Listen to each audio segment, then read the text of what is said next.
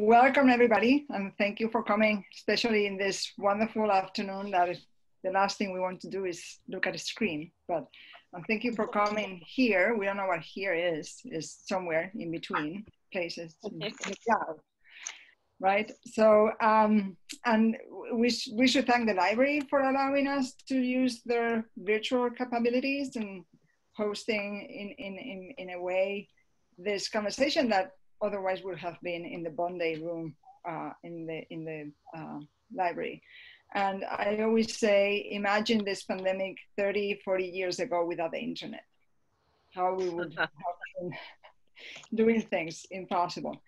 Anyway, I would like to start by recognizing that the Human Rights Commission has been putting an event every year for the International Day of Peace. And this year, since we didn't have a separate event and was just last Monday, the 21st, we would like to dedicate to the International Day of Peace this gathering today. And it's very appropriate because the theme this year is shaping peace together. And so this is perfect for what we're doing here. And this will mark the 18th year that this community has been celebrating the International Day of Peace. That is in the United Nations, as you know, day. And so I would like to start by saying, well, my name, Marva de Cantos, part of the Human Rights Commission, but I would like to start by sharing a thought and think of this. We are on Dakota land. Think for a moment about this, the weight it carries, what it means. And this is why we're doing this land acknowledgement, because we are on Dakota land. This work that the Human Rights Commission with other members in the community and both colleges we've been doing is clearly a work that is connected with social and racial justice. So this work has many layers, has many ways of approaching this work, and this working on representation, working on telling the full history of our region, that's clearly part of this pursuit of this social justice, and so very important in this time in history, especially. If you worry that if somebody wants to listen to this in Spanish and we don't have bilingual right now, Lucy Gonzalez Miron, that is also part of the Human Rights Commission, and myself, we're also part of the radio show in Spanish, the Super Barrio Latino. So we've been talking about this with our audience, and we've been sharing the statement, translating into Spanish. So the immigrant community from Spanish-speaking countries is aware of this work. So just before introducing Meredith McCoy, that she's so generous. I mean, we're so lucky. I cannot even begin to express our gratitude to her. But before we start with that, I'm gonna be very brief so we have time for not only the presentation, but your questions. This work to me is very personal in many ways. I come from Spain. And as you know, Spain and the Americas have a very difficult history in our past. And so coming from the colonizer country, even though we're not colonizing anymore anybody, but coming from that country, to me, is very important to recognize that past, to recognize what are the many difficult things that happen, all the injustices and all the how hard it was for the people in the Americas to have that presence of the Europeans. So for me, it's very personal. It's very important for me to do this work. And in working on the land acknowledgement, I realized that I don't only have to, in a way, apologize to people from Mexico or other Latin American countries, but also to the Minnesota people specifically, because there was a British spy that was helping the Spaniards to displace people here and to just go ahead with untruthful treaties. So is incredible, the long range of the Spaniards in that time in history. So to me, it's very personal. And again, in my own family, people don't think this way. They don't think we have to talk about this past or repair what happened, or try to bring it to light now and kind of offer an apology. But that's the way I view it, and to me is very important. So the Human Rights Commission started on this path of working with this, telling the rightful story and the full story of the Native American people in our area 2 years ago. And it was actually out of a different International Day of Peace. And we started the work to have the city embrace the Indigenous Peoples Days that, as you know, is celebrated instead of Christopher Columbus Day. And again, to me, that's very personal. I think for many times throughout my years here in Northfield since '98, I'm usually the only one from Spain. So it was a no-brainer to me to just not celebrate a holiday that comes with a very difficult past, but instead doing the Indigenous Peoples Days. And we were very grateful that the council approved it. And so we've been celebrating this year, will be the third time. Then we were approached by both colleges, and they sent both Bruce King and George Hargis, Bruce King from St. Olaf and George Hargis from Carleton. And we, in a very organic way, we started to create this group to work on the land acknowledgement. The students at both colleges said, we're late. Other colleges around the state already have this. They're implementing it. They're reading the statement. When the school year starts, we are behind. So we've been working for almost 2 years on this. And in that work, every word that is in the statement was carefully chosen. It was days of working on the wording. So, and we were very lucky that Meredith joined the group while we were working on this. So she lent her expertise, her vision, being a professor from Carleton. Of course, she comes with a background of knowledge that, and also is personal for her. So that was wonderful that we had that input. And we we've been trying to send this statement to the city council and being approved as a city statement as well, not just the colleges. And we're still in that conversation. We've tried already twice, and we're gonna try a third time. There were some concerns about some of the words. There were concerns about there's not enough education to the community.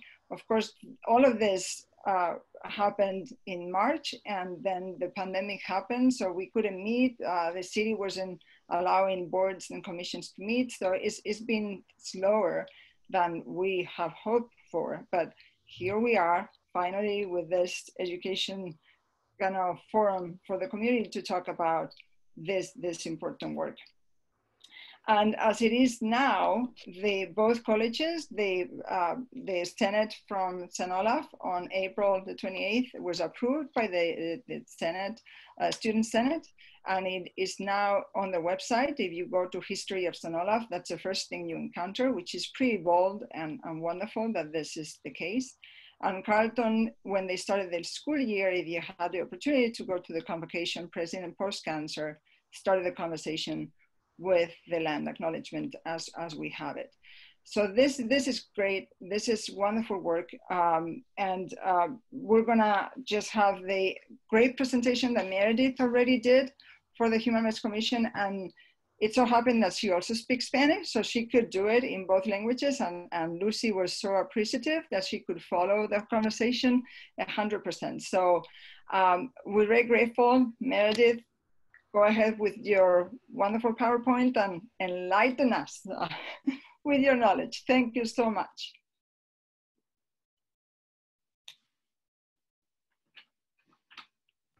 Mar, thank you so much for the welcome and for the introduction. I consider it a blessing to have gotten to work with you and with the other folks on the task force. And I also want to say a special note of thank you to my Carleton family who's here. Lots of my students have somehow magically found their way to this call, and thank you so much for taking your evening to hang out with us. Can you see my screen okay? Thank you so much. All right. So I'm going to start by introducing myself in my language, in the way that I've been taught to. Buju and Dinoy Maganidog, Meredith McCoy and Dishnakaz, Jidao Knindodem, Nokomaji Mikanak and Dao Gakavakung. So what I just said is, hi, my relatives. My name is Meredith McCoy. My family is from Turtle Mountain. My dad is a citizen of the Turtle Mountain Band of Chippewa Indians. I'm Crane Clan, and I currently live in Minneapolis. The folks that you've got on your screen right now are my family. It's important for me to come to you by grounding myself first in my family so that you can see who I come from, who formed my knowledge base. So the people that you've got on the screen, this is my dad as a high school student. My mom there as a tot with her mother, her grandmother, and her great-grandmother. This is my dad's mother hiding out there with my great-grandmother and her siblings. These are my mother's parents, who are both educators. And the reason that's so important is to share that I come from a family of educators, and moreover, a family of educators interested in social justice. My grandfather, Ray Bruce, was involved in the desegregation of schools in Arkansas and Georgia. And then my great-grandparents are here, my father's grandparents, and Gideon, Nicholas, and Christine Villeneuve. And the reason they're here with me tonight is because they were both students at the Federal Indian Boarding School System, which was an incredibly violent and coercive assimilationist boarding school federal school system, in which students were, the motto of the school system was kill the Indian and save the man. So the idea was that you could somehow train students' identities out of them and train them to be white. And so I always come to public presentations and to my classes understanding that the reason that I have to do this work is because of the educational experiences that they had and the ways in which I'm trying to counteract those experiences and those narratives now. So I'm going to start us off with just a brief introduction to what land acknowledgements are, how did they become popular, what do they typically feature? So just at its basis, a land acknowledgement is just a statement. Now, often the idea is that it is not a statement that stays static. Rather, that it is a statement that involves, that evolves over time and that is the result of sort of processes of engagement and relationships. They are statements that can come from cities or schools, museums, other government agencies. And their particular role is to acknowledge both the historic, present, and then we should also say, and future relationships of Indigenous peoples to a particular place, to their homelands. And in that, they also have to be really explicit about what happened such that Indigenous peoples did not end up with sole claim over their homelands, with sole stewardship rights over their homelands, and really explicitly acknowledging those legacies of dispossession. These have become increasingly common over the last several years in Canada. And in some ways, we can look to Canada as a model because Canada is much further along than we are in this process. And one of the critiques that continues to come up over and over again in Canada is that these become sort of performative statements where people feel that by standing up and saying their land acknowledgement, they've now checked all the boxes and that's it, we can go home, we did our social justice work for the day. And importantly, we can learn from them that that's not working. That's not converting anything into actual meaningful social change. And so we do have to think about the land acknowledgement starts, and then what do we do about it? And those are the kinds of action steps that I hope we'll start thinking about this evening. They are really useful tools. And here you're going to see some quotations from other institutions that have their own land acknowledgements and have explained their thinking and why they've adopted them. So one is that it gives us a common language around understanding a shared history, and they help us to understand that colonialism is not something in the past. Many of us, when we came through school, we were taught that the colonial period ended, but we know that we live in a society that is still run by a group occupying Indigenous territories. So colonialism never ended. We live in what some scholars have called a settler colonial state. But there's a grassroots organization that if you go to their website, they have a very lengthy list of all of the many things that they believe land acknowledgements do. And I just want to note a few here. That they allow us, when we say them at the beginning of meetings, an opportunity to ground ourselves with a sense of respect, that we know that we're coming to this in a good way. They also, again, create this sort of shared narrative that we can then use as a starting place for conversation. And they prompt us to begin to do that work of repairing relationships with the Indigenous nations whose lands we're occupying. In that, they allow us to tell the truth about difficult histories that we might otherwise want to avoid, and they should push us to tangible action. So as we think about crafting a land acknowledgement statement, which those of us who were involved in the task force have already worked on quite a bit, the very first step from the Native Governance Center is to be engaged in a process of reflection. I was just on a call with a student who was helping us think through anti-racist action at Carleton, and the student was thinking about these questions of why are we doing this work? And if we don't have that why extremely clearly articulated, then the work might not be sustainable. It might be a thing that we decide to do in the present moment because we feel like we're supposed to, but if we don't have that why, that commitment really clear for ourselves, then it's unlikely to lead to ongoing and sustainable action. So the first thing is being really clear about our purpose in what we're doing. And then we have to do the research. There is a lot of misinformation about Indigenous histories. This is something that I try to counteract in my coursework. The fact is that national narratives around Indigenous people are not always based in fact, they're often based in caricature. And so we have to do this deep work of undoing that misinformation and doing the research about whose lands we're on, what are the relationships of those Indigenous peoples to these lands in the present moment, what are the legal documents, the treaties that have changed those relationships over time. Land acknowledgements are not a place to be vague or evasive. It is critical that we be exceedingly transparent and specific in the language that we use. Otherwise, we get to do this sort of dance of not really wanting to engage with the actual history, which is often a violent history. So we have to be comfortable with the discomfort, right? One of my faculty members in grad school used to call this a generative discomfort. So a kind of engagement with difficult histories, with hard histories that moves us to change. But if we're not being explicit about what those hard histories are, they're unlikely to lead to transformation. We have to consider that Indigenous peoples are still here. This is perhaps obvious. You have an Indigenous person sitting in front of you giving this presentation, but it is for too many people not something that occurs to them right off the bat that, right, Indigenous peoples don't just have a relationship to this place in the past. For us, our homelands remain significant. Our homelands will continue to be significant to us, and we will continue to cultivate relations with our homelands. So we have to think about these things in terms of present and future tenses. And in that, we should be thinking about how does the action that result from the land acknowledgement support Indigenous peoples and Native nations? How is this going to result in Indigenous nations being able to have more stewardship over their lands, better able to exercise their sovereignty? It's critical that we not think about this in any sort of a paternalistic, we can offer a hand and help people kind of way, but how can we be good, equal partners? How can we become, as the Emmy-nominated film Dawnland talks about, how can we become neighbors with legitimacy where we are doing the right thing by our Dakota neighbors? So a few steps here. Strong land acknowledgements need to think about this process of strengthening and sustaining relationships with Native nations.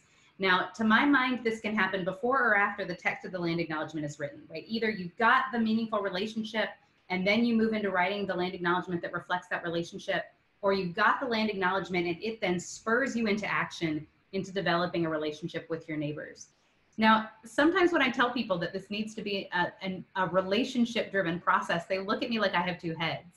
Like, Indigenous people, how can we possibly build relationships with Indigenous people? That's such a foreign concept. But I would ask you, how do you build relationships with anyone? How do you make a new friend? How do you meet your new neighbors? It's just a process of visiting, right? We have to commit to spending time with one another, to showing our faces at events. In the same way you would build a friendship with anyone, how do you make sure that you're supporting them in their priorities and creating space for them to support you in yours? This is a two-way street. For Indigenous peoples, it's not just about ourselves as human beings, it's also about our more than human kin. So how in this process of making commitments can we also think about supporting our more than human relatives? How can we think about supporting our lands and waters, our plant and animal relations? How can that also be a part of the commitments that we make through this land acknowledgement? Again, they need to be truthful, right? We have to commit ourselves to sitting with difficult information and to reckoning with it in a really honest way. Focusing on Indigenous people in the present and in the future, and with that very clear commitment to action steps. Now this one I want to be very clear about. Land acknowledgements are not the responsibility of Native people. Now let me say what I mean by that. Indigenous peoples know where our homelands are. We're very clear. We don't need a statement to tell us where our homelands are. Land acknowledgements are in some ways an act of apology and repair. And so the onus of who does that apologizing and who initiates that repair work is not the people who were harmed. It's the people who did the harming and their descendants. And so we need to, even me as an Anishinaabe person, right? I'm occupying Dakota homelands. So I too have an obligation here to think about what is my role in addressing these harms. Okay.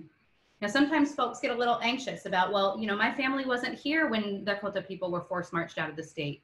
Why is it my job? Well, it's our job because all of us that live in Northfield right now are living in Northfield because of that forced exile.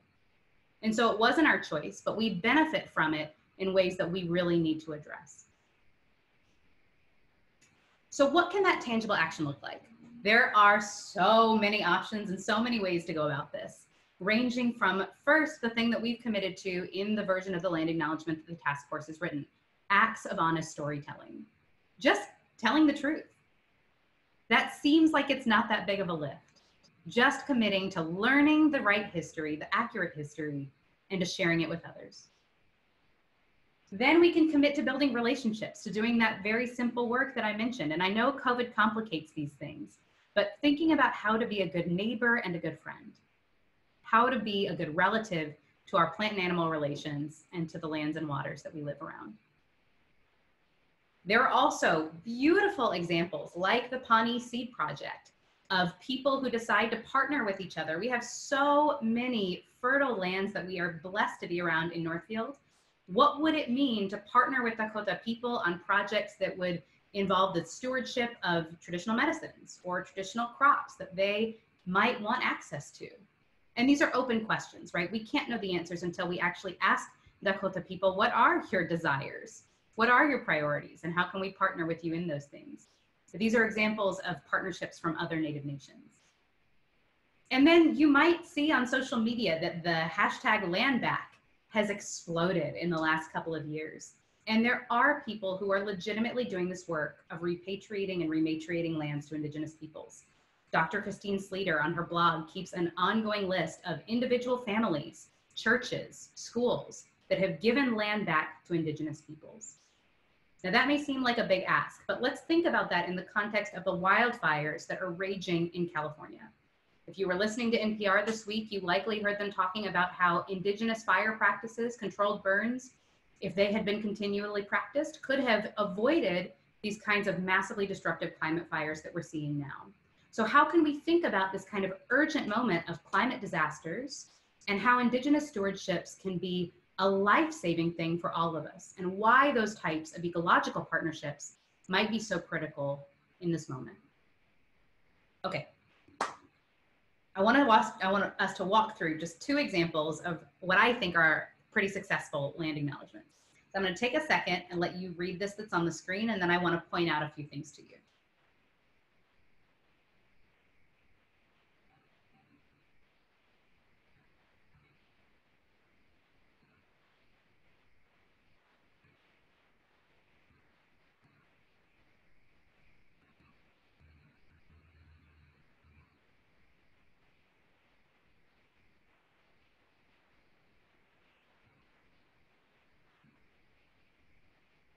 Okay, so just a few notes here.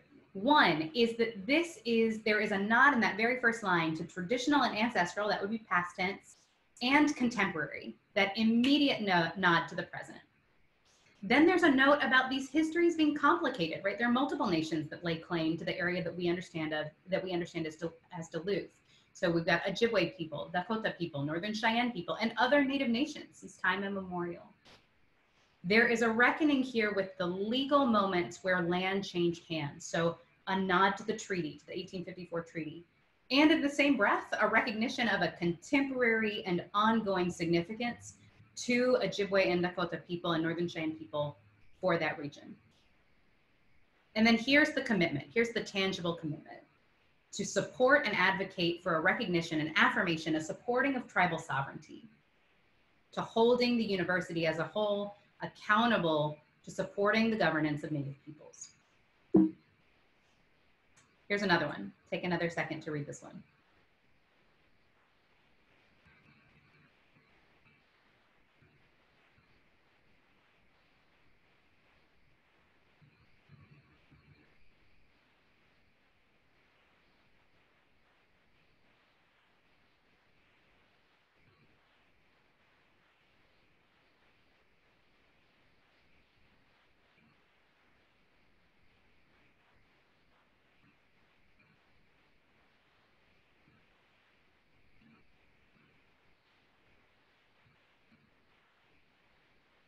Okay. So again, I just want to point you in that first paragraph to these multiple competing claims. This land acknowledgement does not shy away from the fact that what we now understand of as Chicago is a place that a lot of Native people lay claim to. And so it says that outright. Then in the second paragraph, there is a nod to the present. This, again, this idea that Indigenous people live in Chicago. In fact, Chicago has got one of the most populous and vibrant Indigenous communities, urban communities in the country. And then further down in that third paragraph, this idea that the Newberry is going to make a tangible commitment to telling this history and to being in right relation with Native nations, and to educating down at the bottom its users in, again, this really explicit language, history of dispossession and of settler colonialism. So let's bring all of that information now home to us here in Northfield. We know, as Mara shared with us at the beginning, that Northfield is located on Dakota homeland, specifically those of the Wapakuta Band. Now, I want to give you a little bit of historical context. Northfield was founded in 1855. That is 7 years before the US-Dakota War and 8 years before the state of Minnesota exiled Dakota people from the state.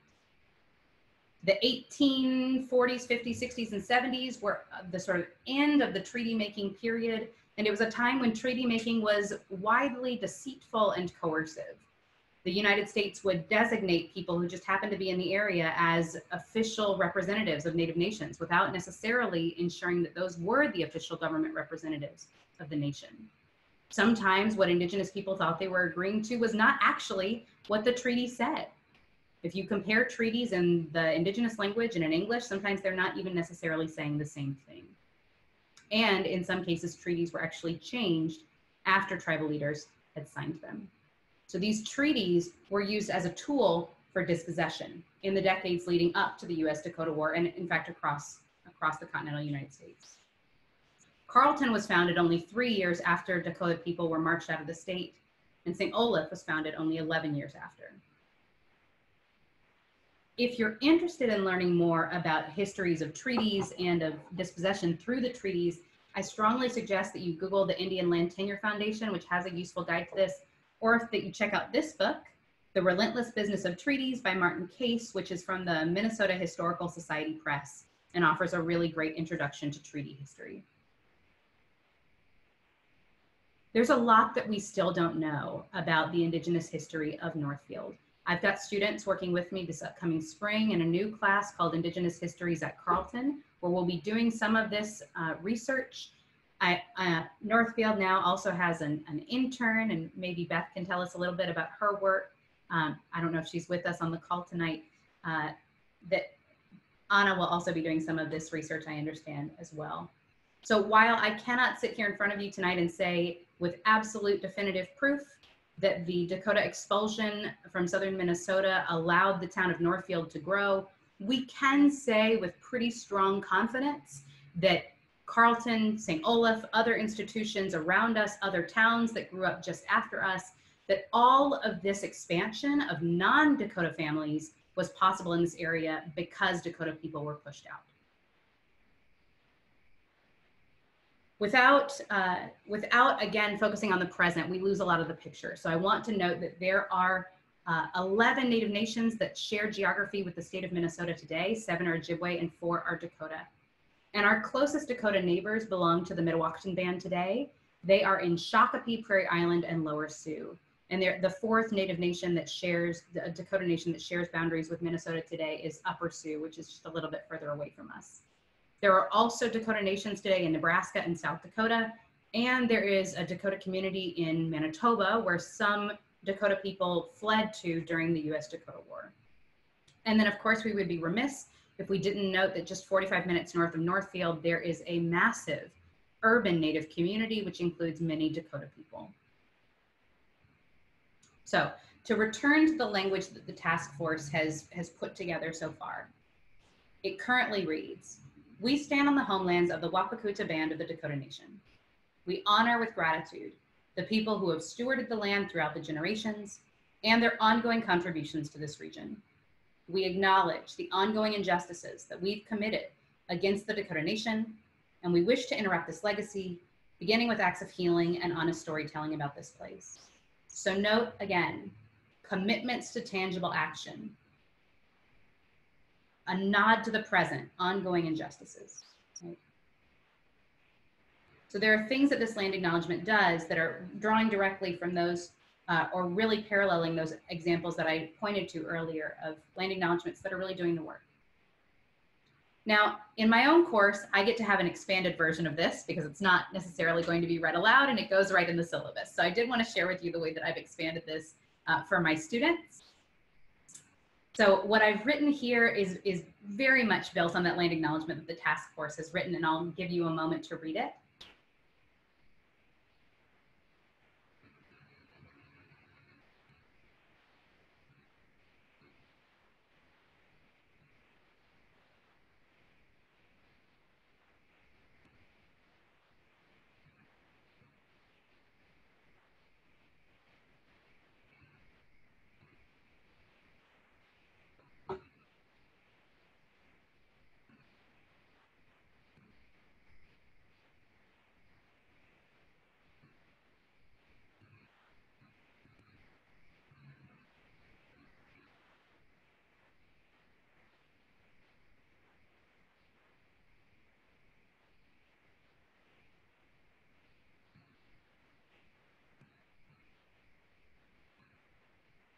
Now, in this, I want to note that I am not a Dakota person. My family is Turtle Mountain Ojibwe, and I was raised in North Carolina as a result of my family's relationships with the military and my parents' choices about where to go to school. And so I am also coming to this fresh, right? This is history that I am currently having to teach myself, and I am not the expert. But I can tell you that there are wonderful resources like this book, Minnesota Makoche, The Land of the Dakota by Gwen Westerman and Bruce White, that tell this history in really compelling ways. There are also other resources that I'm going to point to in just a moment to help you learn this history as well. And here we are. So many Native nations have someone on staff who is a Tribal Historic Preservation Officer, or THPO. These are people whose job is the stewardship of cultural artifacts and tribal histories, and they often are directly involved in relationships with external bodies like the federal government, state government, and in some cases, universities. So Minnesota has a list on state government's website of these 11 of the THPOs for the 11 tribal governments in the state. Those would be great contacts to start having conversations with. There are also so many books and museum exhibits and resources that can help us to educate ourselves about this. There's an educator, Darlene St. Clair, who's developed a curriculum with the nonprofit Dakota Wichocha that has a 6th grade curriculum that they can provide for local public school teachers. The book that I just mentioned. The Minnesota Humanities Center has the Why Treaties Matter exhibit, which, by the way, is available in full online and will be at Carleton next fall. Then there is the Minnesota History Center's new exhibit, Our Home Native Minnesota. The Bedote Memory Map website, for those of you who are teachers on the call with us this evening, they offer an annual training, a series of trainings for public school teachers to learn how to use that curriculum in your classrooms. And then lastly, and I want to note that this remains open during the pandemic, is the Hochokatati Museum in Prior Lake. I've taken my students there. It is a brilliantly curated space run by the Shakopee Mdewakanton Sioux community. And then lastly, that there are Dakota historians and scholars and teachers and knowledge keepers right in our area who can help us doing this as we do this work. And in that, going back to the idea from earlier that this is not necessarily the work that Indigenous people should just do out of the goodness of their hearts, that is labor.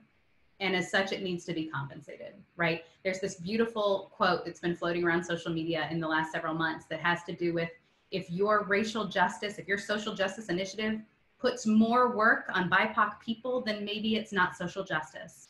And so thinking about ways to recognize that labor and compensate people for it when they're doing it.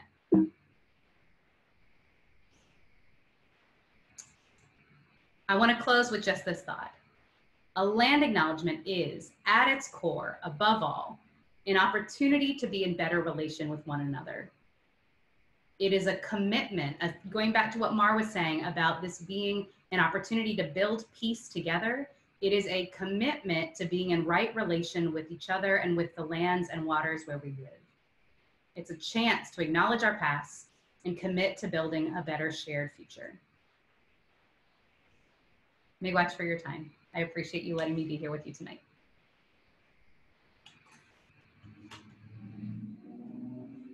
Thank you so much, Meredith. This is Barb Warrenson. I'm the chair of the Human Rights Commission, and we are open for questions. I'm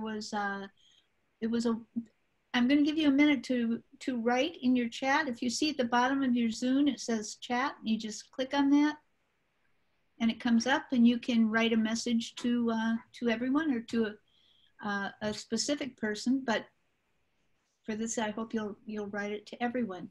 So can you see those, Meredith, the questions? Yes, I can. I don't see chat. Oh, under more maybe? Let me see. It's under, yeah, I don't know if it's different on the phone, but it's Zoom, so it shouldn't be. Do you see where it says participants? I see the chat with 9 people, but I don't see where I get on the chat. Click on that. Oh, well, you're up. Do you see Okay. that? Can you just click on it, or you're on a phone? I don't know how you would do that. Yeah. On a phone, if you click more, like you might have to tap your screen to show all the buttons, but there is more, and then chat does pop up there. Okay. Oh, okay. All right. I see chat with 9. I hadn't clicked on it. Oh, okay. Okay, I see. And you can type. Whoa, let me see. I'm sorry to hold people up with questions like this. Everybody a chance to put in their questions or their comments. And while folks are doing that, could I call on someone actually? Susan Garwood is educating me over here in the chat, and I am so grateful. Susan, would you mind possibly unmuting yourself for a second and sharing what you know?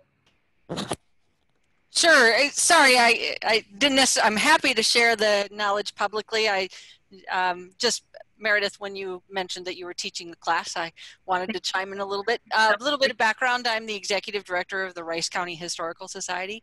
And in talking about the Dakota story, it is one of the lesser known stories is that it wasn't a monolithic experience.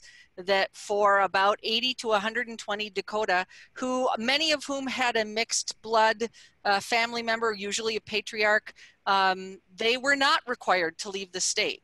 They had, in some cases, already begun to try and assimilate. They had perhaps become farmers and so on, living on the land, and had taken intentional efforts to protect or not participate. They were the ones who were serving as guards and so on. During the war, Teope is one of them. I believe Chief Good Thunder and some of his family members or others.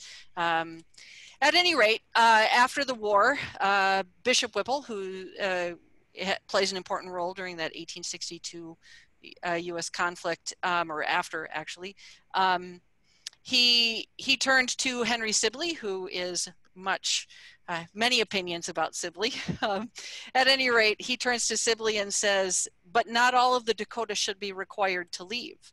And Sibley says, yes, I agree, but where are they going to be safe? Because of course, the entire state, it was unsafe to be a Dakota.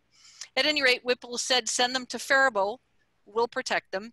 And he said, where? And he said, Sibley said, where? Whipple said, I don't know, we'll figure it out. And Whipple turned to Alexander Faribault, who was himself half Dakota, And Alexander said, sure, put them on my land. So for about 20 years after the conflict, there were quite a number of people living in Faribault who had, they were farming, they were, many of them had owned land by this point in time. They were working, going to church, and so on. And so after the starting in the 1880s, early 90s, they were selling their land and moving to the Lower Sioux Indian community, because the Lower Sioux community actually was organic in that the Dakota purchased the land, because this group, not only did they not have to leave, they were able to actually stay and own land here in Minnesota.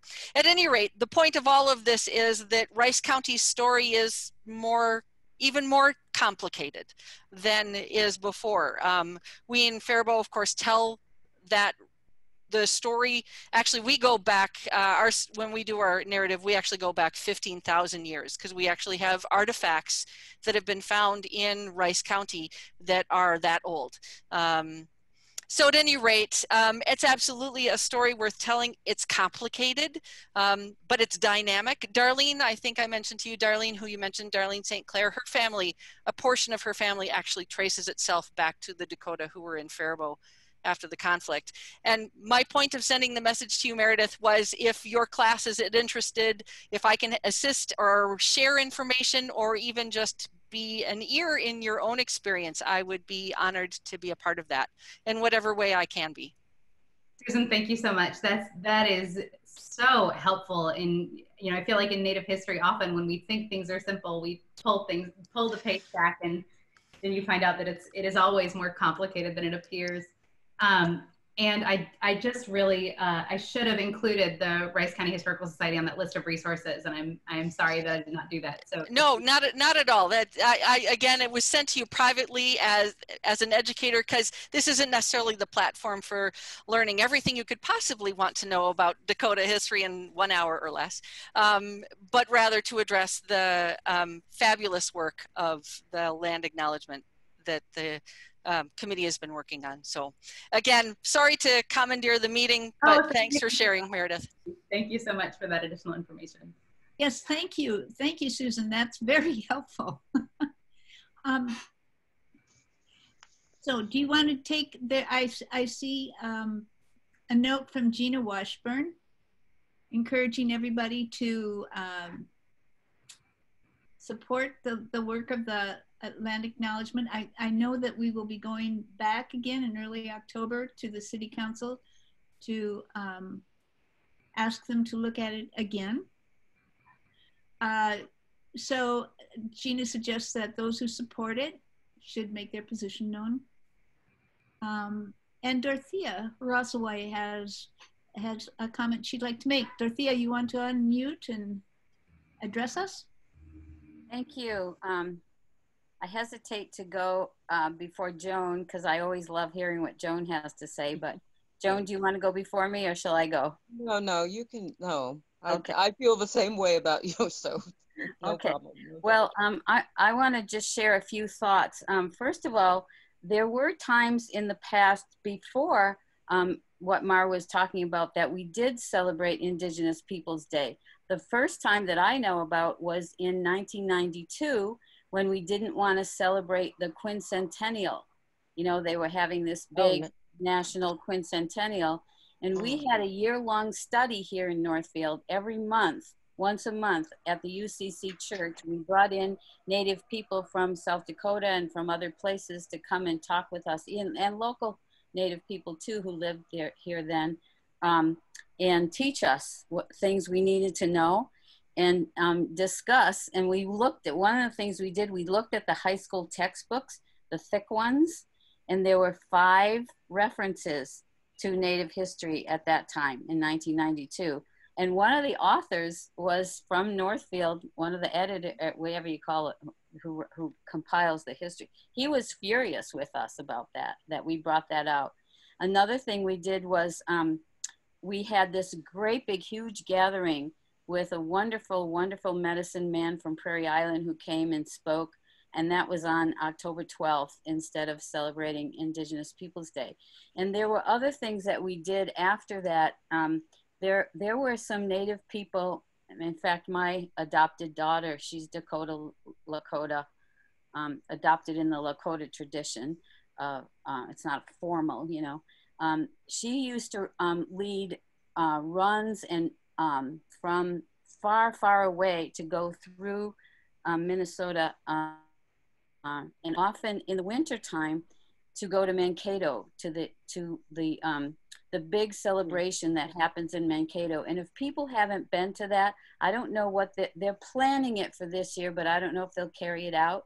But if you don't know what I'm talking about, that's the site of the largest mass execution ever in the U.S. when the 38 plus 2 Dakota were executed. And there's a long history to that. They originally wanted, the governor and others in the state wanted 200 executed, but Lincoln would only sign for the 38.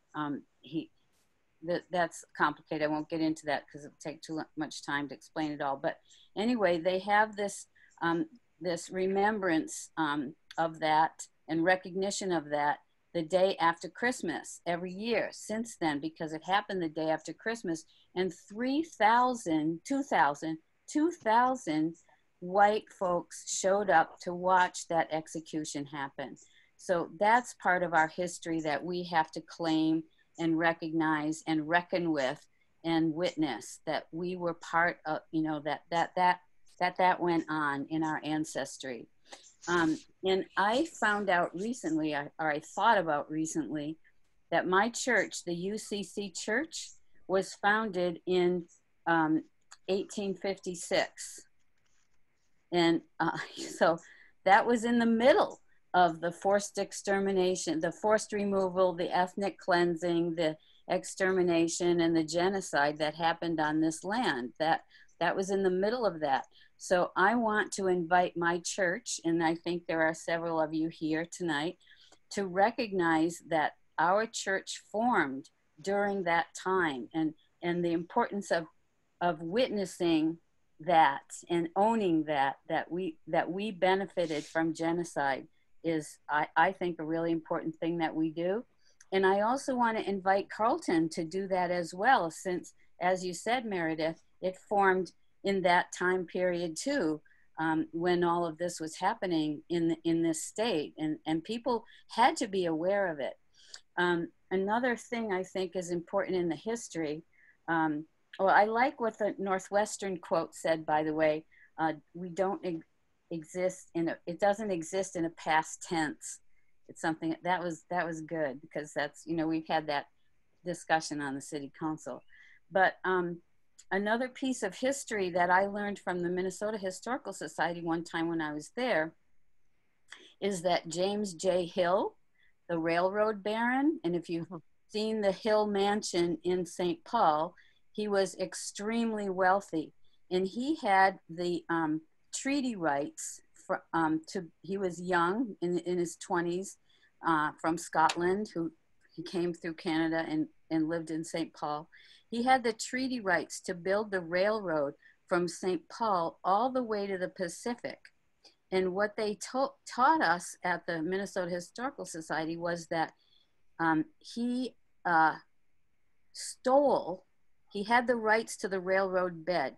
He stole 35 miles on both sides of the railroad bed, and he sent his cohorts to Europe, his henchmen to Europe, to England and Ireland during the potato famine, to Scandinavia, to Germany, in all of those countries where people were suffering from the, you know, the economic declines that were happening there. And he offered cheap land. Come to the US, you can buy cheap land. It was all stolen land, but the people didn't know that, who bought the land. And you know, the history of Fort Snelling, to keep settlers out of Minnesota, because the US government liked the trade with the Wapakute, because they were canoe people, and they traded with the French Canadian canoers. You know, it was called the River of Canoes for a while. and the U.S. government liked that trade because it was anti-British and it was supporting the French, and so they liked that trade. And Fort Snelling was to protect that. But then, you know, as more and more settlers started coming in, and there are letters from Abraham Lincoln to James J. Hill saying, cease and desist, you cannot sell this land. But because he was in the middle of fighting the Civil War, and the governor of Minnesota was pressuring him to become an official state, and all of that was going on, and support the Civil War, and he gave in, and he gave permission for the execution of the 38. And he also couldn't do anything about James J. Hill because it took so long for mail to come here, 2 months by horseback or whatever. So James J. Hill sold land all the way across. He built those big, huge hunting mansions in, different parks, in Glacier National Park, for example. And, he made his fortune, and he built capitalism. He was building his clientele all the way across. So I think it's really important for us in Minnesota to recognize that stolen land 35 miles on either side of the railroad bed, that's pretty close to, I don't know if it comes exactly to Northfield, but it's pretty close, and that's where all of those Scandinavian immigrants came from and came in that time. So I think that's important for us to recognize that. So as I said, I'm asking my church to really come to terms with this. And I heard recently in an organization I'm in that's working on ancestral healing, ancestral and collective trauma. And they talk about the 3 R's: reckoning or recognizing, which is also witnessing. So the witnessing, as you said, Meredith, is really important. We can't just go to repent and repair. We have to do the witnessing. We have to see what really happened here and face it. So that's what I'm asking my church to do. And I think Carlton should do that too, considering when we really took over. And a good way to face it is, as Meredith. Yeah, let me interrupt because we're almost at the end of Sorry, I had a lot. Just the last thing I'll say is that facing that we benefited from genocide is a really good way to look at that. Thank you for listening. Oh, that was a lot of information. Thank you. So we have a comment, another comment, Meredith, that I'll let you comment on, that says, I was in a recent discussion about this acknowledgement, and someone asked what current oppression is occurring in Northfield. Go ahead. I'm happy to answer this, and then I know Joan had some comments, so I want to make sure that we get to Joan before we run out of time. One thing is just ongoing invisibility. According to the census, there are at least 250 Native people from tribes across the country that live in what we consider Rice County. Where are those families? What are we doing to support those families? There is a federal education program called Title VI. That's a federal Indian education cultural support system for Native students that can kick in when a certain number of Native students are within a school or a school district. Have those families been informed that they have a right to those services? Those are questions that we could be asking. So one form of ongoing oppression is invisibility. And there's a wonderful Native scholar, Stephanie Freiberg, who talks about invisibility as the current form of racism against Indigenous people. Another, and folks who've been in Northfield much longer than I have these stories and could share them, perhaps not now if we're nearly out of time, but I have been informed of stories of police brutality against Native people in Northfield. Native students nationwide experience the highest rates of school suspension and expulsion, over 95% of which are for nonviolent acts in school. And those are nationwide statistics, so we would need to drill down in Northfield to look at how they apply here for the children of those 250 people that I mentioned. But that's certainly a thing that we could consider. So invisibility, police brutality, and disparate outcomes in schools would be just a few. And I would be remiss if I didn't also mention that COVID has had an extremely disparate outcome for Native communities nationwide. You may have been following the news about Navajo Nation, but they are not alone in that. And so certainly we might also ask questions about the impact of COVID in Native communities in Minnesota. And then I'll turn it over to Joan. Joan? Thank you, Hi. Mary. Thank you for what I was learning, both from your talk, Meredith, and I thank you for it, and Mara's introduction. But that all that detail in Dorothea's remarks, I'm really grateful for. What I would like to share is that. Well, I hardly know because I'm conscious of time now where to start. But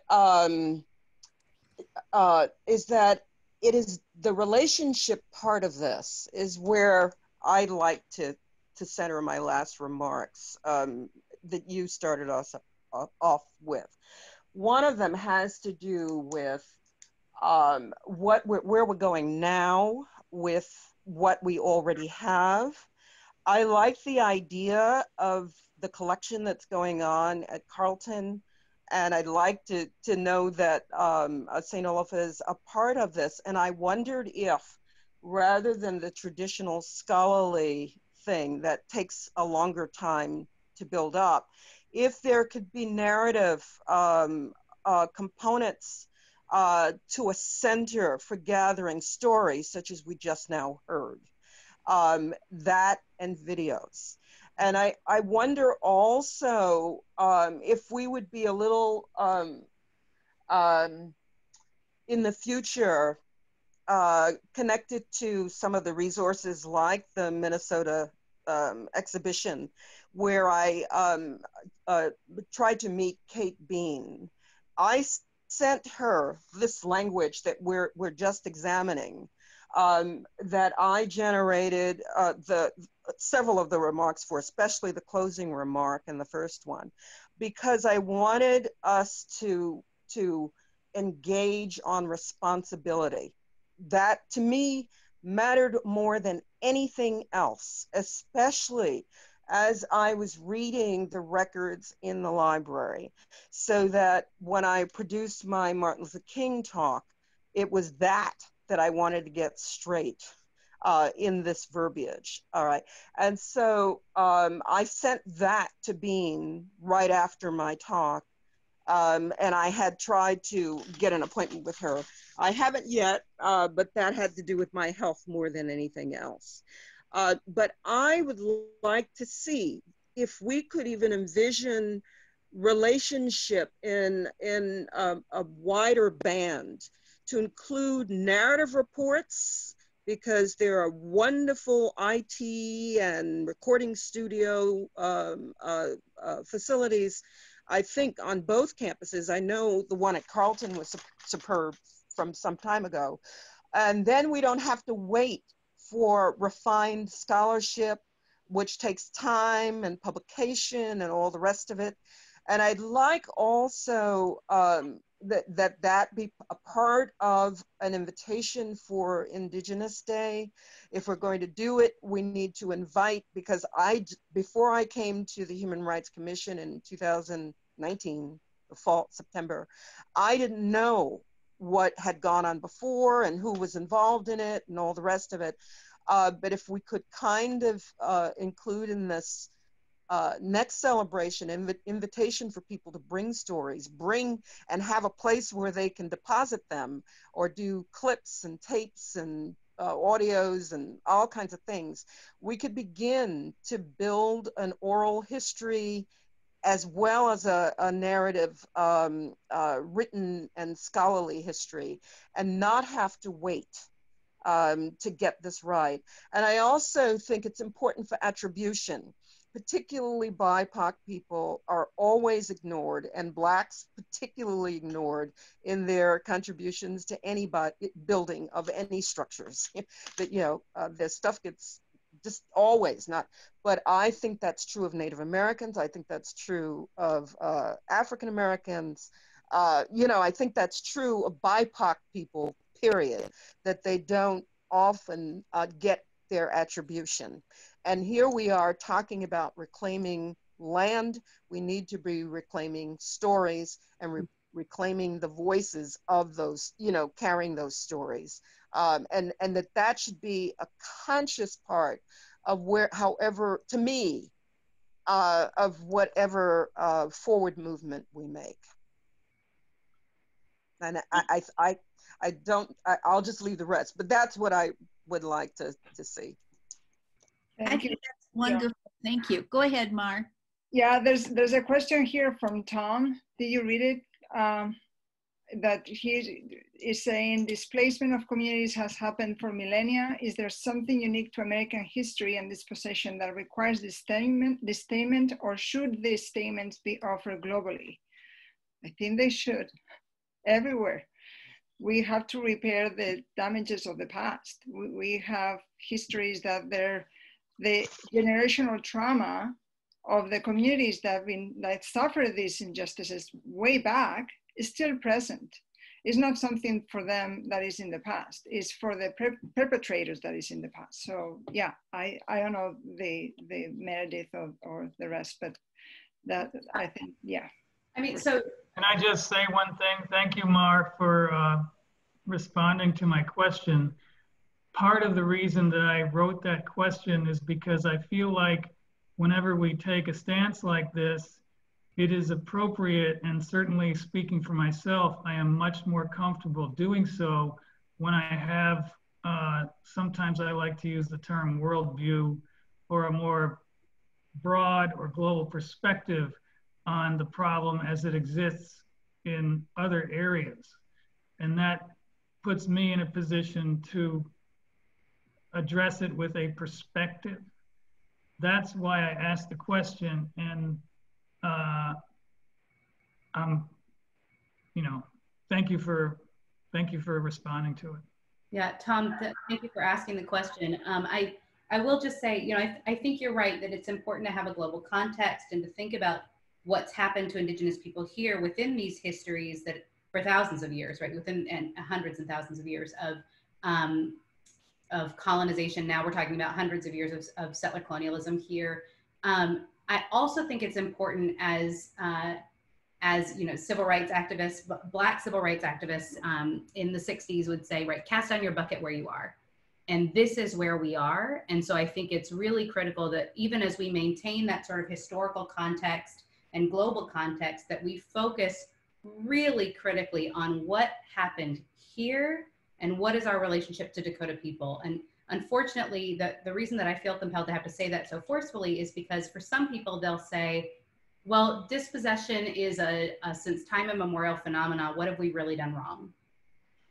And that's a way to sidestep issues that we actually do need to reckon with, that are, you know, these very violent histories that are quite recent, and to what Mar was saying, have had an intergenerational impact on people living in our community today. And so I agree with you about the importance of the sort of historical and global context. And I also think we need to cast down our bucket where we are and focus on the moment that we're in. Thank you.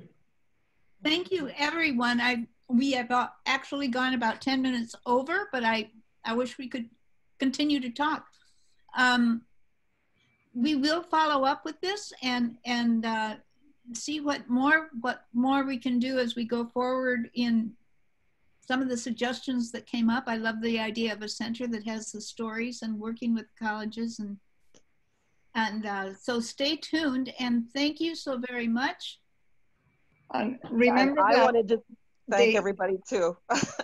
Thank you. Remember that we are going to have the Indigenous Peoples Day celebration again this year, and it's the 12th of October. We are going to prepare not a lengthy program, but just to tell you what we're working on, which is pretty exciting, about a river and the name of the river that is not Cannon. Just it's not that. It's Iñiagostata, and it's a river of a standing rock. So we're gonna share that work. So we'll keep you posted for sure. Thank you so much. Thank you, Meredith. Miigwech, everyone. Thank you for being here. Yes, thank you. Thank you, everybody. And consider going to Mankato if they hold that ceremony. Definitely. The day after Christmas. Okay.